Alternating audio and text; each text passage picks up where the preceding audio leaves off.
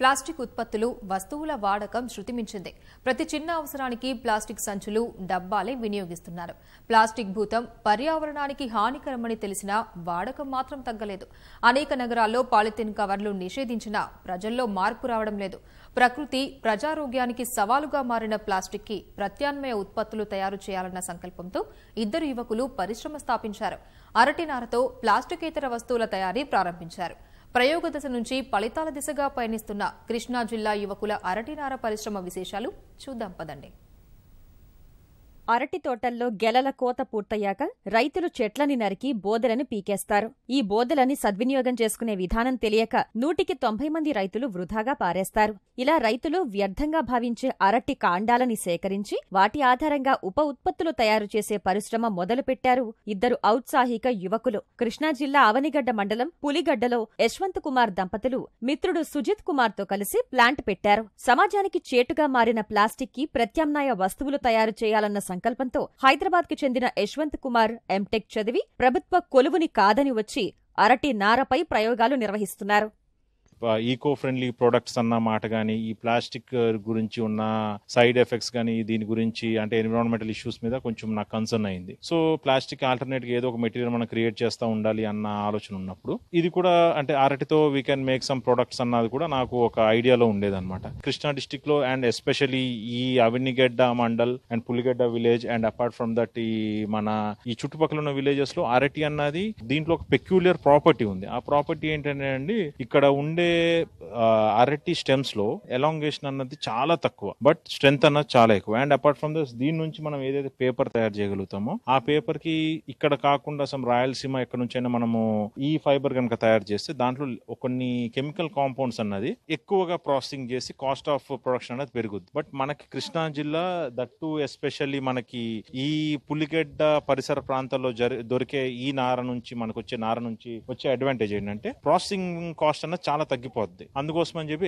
Especially మేము దీన్ని ఎంచుకున్నాం. But మేము యాక్చువల్లీ నార స్టార్ట్ చేయాలన్న ఉద్దేశంతో మేము చేయలేదు. యాక్చువల్లీ దీని నుంచి ఒక ప్లాస్టిక్ రీప్లేస్ చేసే కొన్ని ప్రొడక్ట్స్ చేయాలన్నది మా ఉద్దేశం. బట్ దాని వరకు రీసెర్చ్ కొంచెం మా హైదరాబాద్ ఇప్పుడు మోస్ట్లీ కంప్లీట్ చేసాము, ఇంకొంచెం కంప్లీట్ చేయాల్సి ఉంది. పులిగడ్డ ప్రాంతంలోని అరటి బోదెల్లో నార బలంగా ఉందని, అందుకే ఇక్కడే యూనిట్ ఏర్పాటు చేశామని యశ్వంత్ కుమార్ చెబుతున్నారు. ప్రస్తుతానికి అరటి బోదెల ద్వారా నార తీసి ఆర్డర్ల మీద విక్రయిస్తున్నట్లు తెలిపారు. ప్రయోగాలు ఫలవంతమైతే ప్లాస్టిక్ కి బదులుగా అరటి నార ఆధారంగా తయారు చేసిన భోజన ప్లేట్లు, బిర్యానీ గిన్నెలు, మహిళలు, పిల్లలు వాడే శానిటరీ ప్యాడ్లు, డైపర్లని అందుబాటులోకి తెస్తామని ఆశాభావం వ్యక్తం చేశారు. ప్రస్తుతం తమ వద్ద 6 వ్యక్తులు పనిచేస్తున్నారని, స్థానికుల సహకారంతో పరిశ్రమ నిర్వహిస్తున్నామన్నారు. అండ్ మేము ఇప్పుడు లాంచ్ చేసే ప్రొడక్ట్ ఏదైతే ఉంటుందో next all over south India and more over India నుంచి we will be the first company to launch such type of products. And అది కంపల్సరీ ప్లాస్టిక్ కి రీప్లేసబుల్. అండ్ మనకి ఈ అరటి నుంచి మేము చేసే ప్రొడక్ట్ ఏదైతే ఉందో అది ప్లాస్టిక్ కంటే కూడా డ్యూరబుల్ గా ఉంటుంది, at the same time eco friendly. Compulsory మనకి less than 25 days లో ఏదైతే మనము భూమిలో ఎప్పుడైతే మనం పడేస్తామో ఆటోమేటికల్లీ ఆ సాయిల్ కి ఈ మనం పడేసిన మెటీరియల్ కి జరిగే ఒక నేచురల్ రియాక్షన్స్ వల్ల అది డీకంపోజ్ అయిపోతుంది. అండ్ అది డీకంపోజ్ అయిన తర్వాత కూడా అది సాయిల్ కి ఎరువు రూపేణా అది తయారవ్వడమే తప్ప మన భూమికి సారాన్ని తగ్గిస్తాం గానీ ఎటువంటి పొల్యూషన్ గానీ క్రియేట్ చేయదు. ఇక్కడ మేము ఈ ప్లాన్ స్టార్ట్ చేసి ఇప్పుడు స్టార్ట్ చేసి మేము ఒక 3.5 months అవుతుంది. ఆల్మోస్ట్ 3.5 months లో మా ప్రొడక్షన్ కెపాసిటీ ఒక 1200 kgs వరకు ప్రొడ్యూస్ చేస్తాం. అండ్ వీఆర్ ఏబుల్ టు మేము ఇప్పటికి ఒక 650 kgs మేము సెల్ చేస్తాం. ఇప్పుడు దీంతో మనం యాన్ తయారు చేయగలుగుతున్నాం sir. And with in 1 to 2 years లో దీని నుంచి 100% యాన్ తయారు చేయొచ్చు. వన్స్ మన యాన్ కనుక తయారు చేస్తే మన క్లాతింగ్ మెటీరియల్ కి ఇది బాగా యూజ్ చేయొచ్చు. ఇది ఒక ప్రైమరీ కింద ఇప్పుడు జరిగే రీసెర్చ్. బట్ ఈ ఒక ఫైబర్ నుంచి ఆల్రెడీ పేపర్ అన్నది బాగా తయారు చేస్తున్నారు. A1 స్పెషల్ రాయల్ బాండ్ అని చెప్పి ఒక బ్రాండ్ ఉంది, వాళ్ళు కూడా దీంట్లో బనానా ఫైబర్ యూజ్ చేస్తున్నారు. అండ్ నెక్స్ట్ వచ్చేసి లేడీస్ కి సంబంధించిన శానిటరీ ప్యాడ్స్ కానీ, బేబీస్ కి సంబంధించిన డైపర్స్ కానీ ఏదైతే మనం ఈకో ఫ్రెండ్లీ అనుకుంటున్నామో అవి not at all eco friendly sir. అవి దాంట్లో ఏదైతే వాళ్ళ లోపల liquid absorption material వాడతారో it is some sort of a plastic wool. ఇప్పుడు దీంతోనే ఈ శానిటరీ నాప్కిన్స్ కానీ, పిల్లలకు సంబంధించిన డైపర్స్ కానీ ఇలాంటివి తయారు చేస్తున్నారు.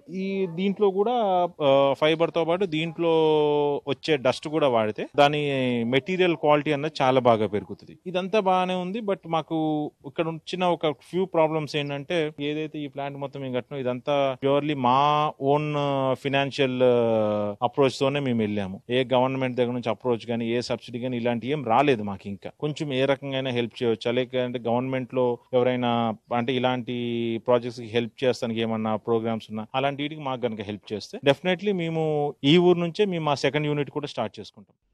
అరటి నార ఉత్పత్తుల తయారీ విజయవంతమైతే మరెంతో మందికి ఉపాధి కల్పించి తమ ప్రాంతానికి పేరు తీసుకొస్తామని యశ్వంత్ భార్య అలేఖ్య చెప్పారు. సర్కార్ వైపు నుంచి విద్యుత్తు రాయితీ, పెట్టుబడి సాయం అందిస్తే ప్లాంట్ విస్తరిస్తామని తెలియజేశారు.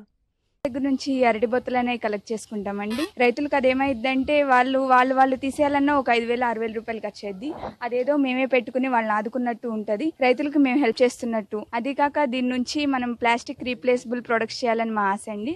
సమాజానికి హెల్ప్ చేసినట్టు అవుతుంది. ఎందుకంటే ప్లాస్టిక్ పూర్తిగా నివారించడం అనేది అది కుదరని పని. కానీ కొన్ని వీటిలో నివారించడం అన్నది మనం కూడా స్టార్ట్ చేస్తే మన వల్ల ఇంకో నలుగురు ఇన్స్పిరేషన్ అయ్యి వాళ్ళు కూడా స్టార్ట్ చేయొచ్చు. మా వర్కర్స్ కూడా చాలా బాగా వర్క్ చేస్తారండి. మాకు ముందు ల్యాండ్ ఇచ్చిన ఆయన ఎవరు ముందుకు రాని టైంలో ఆయన వచ్చి మాకు ల్యాండ్ ఇచ్చారు, పెట్టుకున్నామా అని. ఇంకా గవర్నమెంట్ కూడా మాకు ఏమన్నా ఇన్వెస్ట్మెంట్స్ లో గానీ, వాళ్ళు 3 phase పవర్ గానీ ఇవన్నీ ఇస్తే మేము సెకండ్ ప్రొడక్ట్ కూడా ఇక్కడే లాంచ్ చేస్తామండి. ఆ లాంచ్ చేస్తే ఏంటంటే ఈ ఊరికి పేరు, అందరికీ పేరు, రైతులకి ఆదుకునే రకంగా ఉంటది. మా గవర్నమెంట్ కూడా హెల్ప్ చేయాలని మేము కోరుకుంటున్నామండి.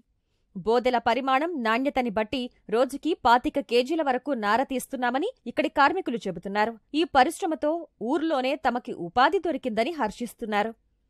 మాకు ఆరుగురికి ఉపాధి దొరకడం జరుగుతుంది. ఇక్కడ గవర్నమెంట్ కానీ వీళ్ళు కానీ సబ్సిడీ అనేది ప్రొవైడ్ చేస్తే మాకు ఇంకా ఎక్కువ జనాలకి ఉపాధి దొరికే అవకాశం కల్పించడం జరుగుతుంది. కాబట్టి దీనిలో పనిచేసేది 6 అండి. 3 స్టెంప్స్ తెస్తారు, 3 మిషన్ కాడ ఉంటారండి. ఆ స్టెంప్స్ లెంత్ చూసుకుని కట్ చేసి మిషన్ లో పెట్టాలండి. ఒక దానికి 4 పొరలు పనికి వస్తాయండి. ఆ 4 పొరలు తీసుకెళ్లి మిషన్ లో పెట్టి నార తీస్తామండి. నార తీసి మళ్ళీ దాన్ని శుభ్రంగా ఉతికి ఆరేసి శుభ్రంగా కట్టలే కట్టి భద్రపరిచినాక పార్సిల్ చేసి ఎక్కడ పంపించమంటే అక్కడ పంపిస్తా ఉంటాం.